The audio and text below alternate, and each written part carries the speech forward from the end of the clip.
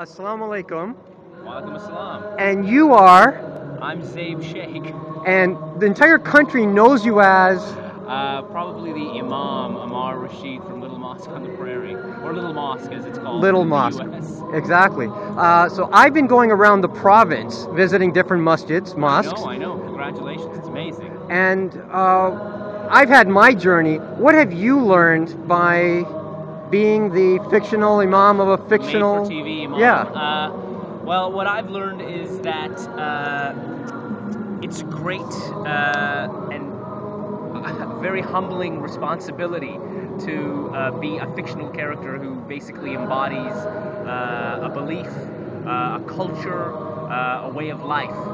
And I've been blessed to meet so many Muslims, non-Muslims of all ages around the world that are thoroughly happy and positive about the experience that Little Mosque has given for everyone, for all faiths. And really it's a story about outsiders trying to fit in, and I think everyone understands what that's like, no matter what country they're from, no matter what culture they happen to be in, no matter what age they are.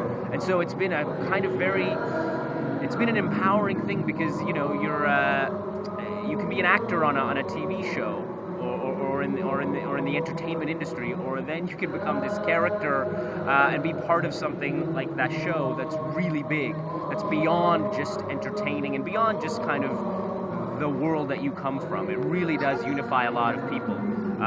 You know, to have Katie Couric call it the Cosby Show for Muslims, that show was such a unifying thing in the United States, the Cosby Show. To have that kind of thing and to be around the country in about over 100, to be around the world in around over 100 countries, that's a blessing, and I think for everyone, especially for Canada, where the show came from. So I'm blessed for it, and Eid Mubarak to everyone. Eid Mubarak. Maybe just one single question.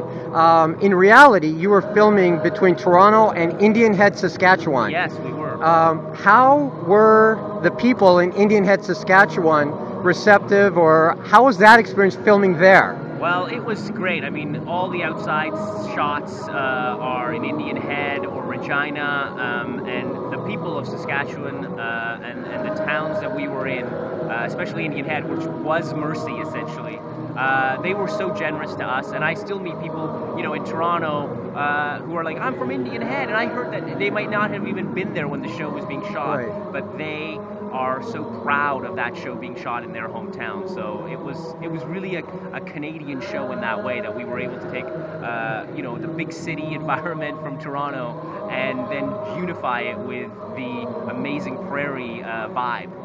Well, Zaib, that's excellent advice for anyone who wants to film a show about Muslims in Canada. Yeah. Look to Indian Head, Saskatchewan, of all places, and you will find... Look everywhere. Look everywhere. Look everywhere. Look in your small towns. Look in your urban centers, because that's where, you know, we're all together, and it's really amazing. We're here at the Metro Convention Center, and yet around this country, no matter what kind of community you're in, chances are people are celebrating Eid, and hopefully celebrating the peace that we get to enjoy in a country like Canada. There we are. Thanks, man. Eid Mubarak. Eid Mubarak.